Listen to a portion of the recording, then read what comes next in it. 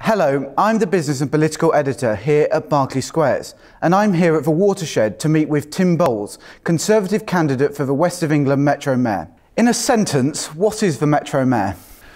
Somebody who will work with the three council leaders to develop a clear strategy to address a number of the issues that face the region and ultimately be responsible for driving the economic growth of the region. And why does the West of England need a Metro Mayor? So we've got a really good story in terms of being the second most effective region in the whole country, the only other region outside the southeast that provides a net return to the Treasury. But whenever you talk to business and to everybody who lives here, we have got areas like transport where we've got challenges. We've got areas like housing where there are challenges. We've got challenges with jobs and skills. So this role will give the people of the region somebody who will lead on a lot of those issues, but more importantly, work collaboratively with the councils to deliver the results. What qualifies you to put all that in place? So yes, a long and successful business career where I've gone out and helped companies develop long-term successful businesses, where I've worked with small startups, and that's the lifeblood of what we're doing, and that's really where I want to energise and excite people coming into the jobs market. Yes. Not just to see their careers as necessarily working in an office with any of our companies, but having the ambition to go out and start things themselves in lots of different industries. So the Metro bus is estimated to cost £200 million. Nobody's bid for the contract yet. Is the Metro bus an extravagant mistake at the expense of taxpayers' money, or is it the best advance in Bristol's transport system we've ever seen?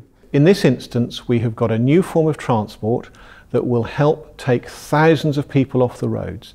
In doing that, it will reduce congestion, it will improve air quality, and it will make all of our journey times in lots of areas a lot easier.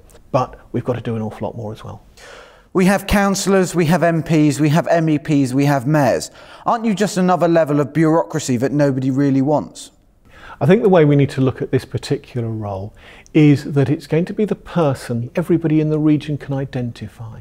So this isn't a new layer of bureaucracy. At the moment, we've got people in other organisations working with councils who none of us have ever heard of. So this is going to give everybody the opportunity to have a face they recognise, yes, somebody they can go to and somebody they can talk to. Property prices rose in Bristol by 9.6% last year, more than any other city, including London. What will you do to help the people of Bristol buy a home, especially those first-time buyers?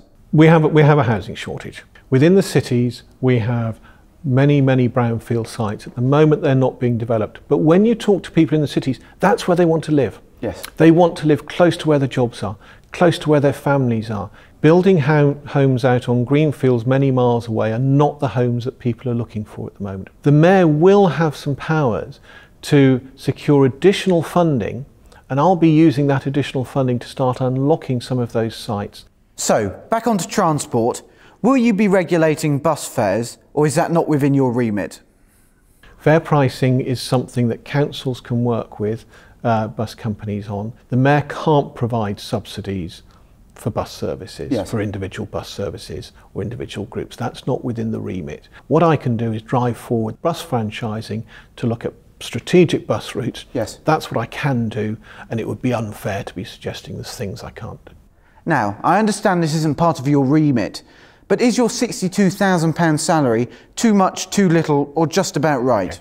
You're absolutely right. I have no remit over it at all. When I was first encouraged to stand for this role, and when I was selected by the party to be the candidate, we didn't know what the salary was. So I went into this completely open-minded, completely focused on trying to do the best thing for the entire region. So just one final question. Could you sum up for us why we should be voting for Tim Bowles for West of England Metro Mayor on the 4th of May? Of course. Expertise, knowledge, know-how. Somebody who gets things done. Somebody who knows what the job is. That's vital. Somebody who knows how to work with the council leaders. That is vital. Somebody who has the experience of working with government. It's vital. Yes. I've got all of those skills. Brilliant. Thank you very much. Great. Pleasure.